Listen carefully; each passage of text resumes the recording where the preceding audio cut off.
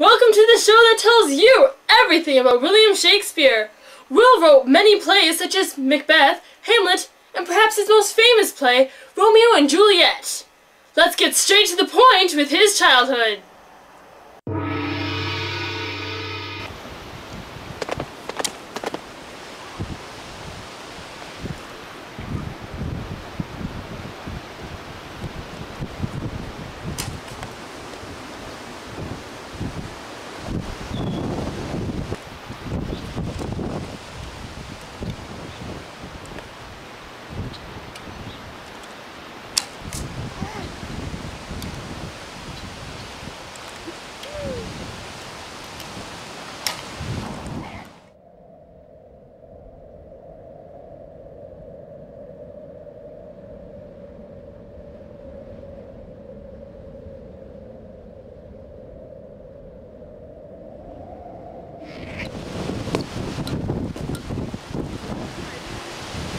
William Shakespeare was born in late April. Many historians think on April 23rd in 1564.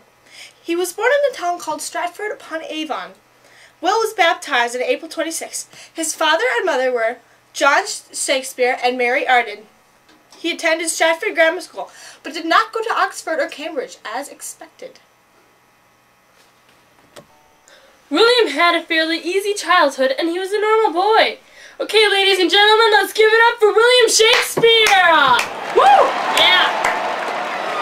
Hello, Mr. Shakespeare. How are you today? I'm fine. Well, on with my first question. Were you ever married, Mr. Shakespeare? Yes, I was. I was married to Anne Hathaway. Whoa, wait. You mean Anne Hathaway from Princess Diaries? No, this is a different Anne Hathaway. We were married in 1582. We had 3 children. Their names were Susanna, who was born in 1583, and twins, Judith and Hamnet, who were born in 1585.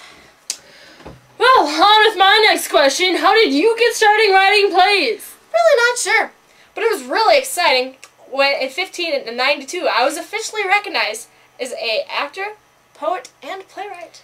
Being a writer sounds like a fun job. Can you tell me more about your acting career? Certainly. I joined an acting troupe. We were called ourselves the Lord Chamberlain's Men. We had a theater called The Theater. But in 1599, we lost the lease and had to rebuild.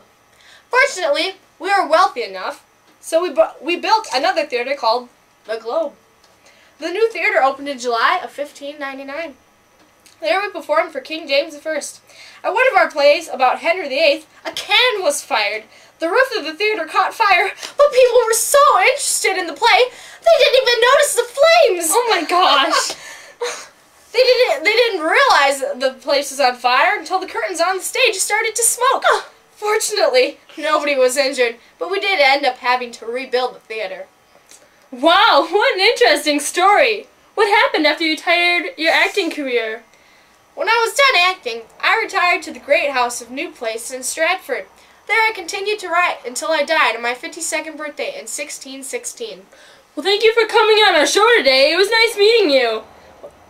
I had a fun time. Well, that's all the time we have for today. Until next time, so long. The end.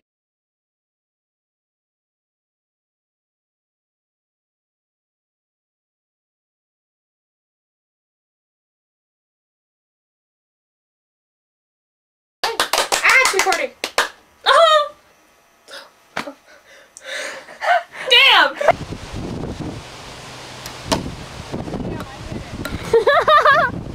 I love it.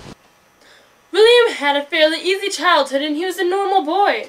Okay, ladies and gentlemen, let's give it up for William Shakespeare! Yeah. Woo! Yeah. Hello, Mr. Shakespeare.